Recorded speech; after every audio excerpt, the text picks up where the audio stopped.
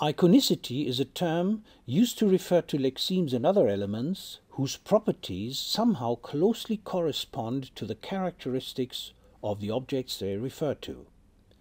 In human language, in a narrow sense, only a few items are said to possess such symbolic properties.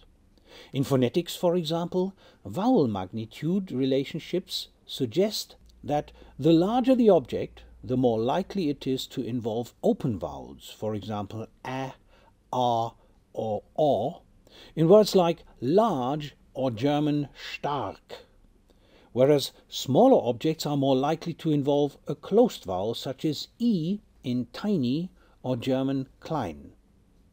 Furthermore, open vowels are also more likely to be associated with round shapes and dark or gloomy moods like dark or German hart, whereas closed vowel sounds are more likely to be associated with pointed shapes and happy moods like stick or German spitz.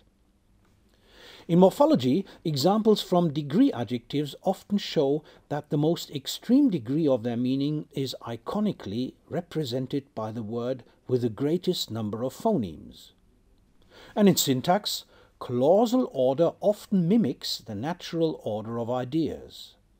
Thus, sentences are easier to process if their clausal order is in line with the natural order of events than those where the clausal order is different.